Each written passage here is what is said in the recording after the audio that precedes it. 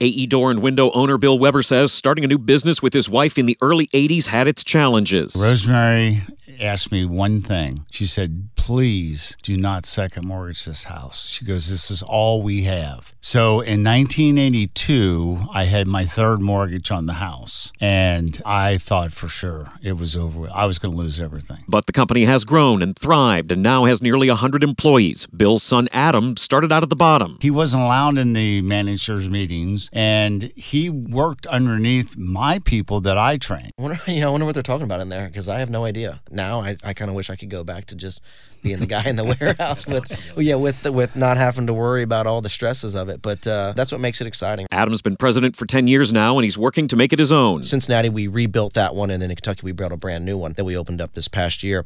And to me, that was a big sign of something that we needed to do to kind of give ourselves some ownership. Keeping the balancing act between family business, community, and more.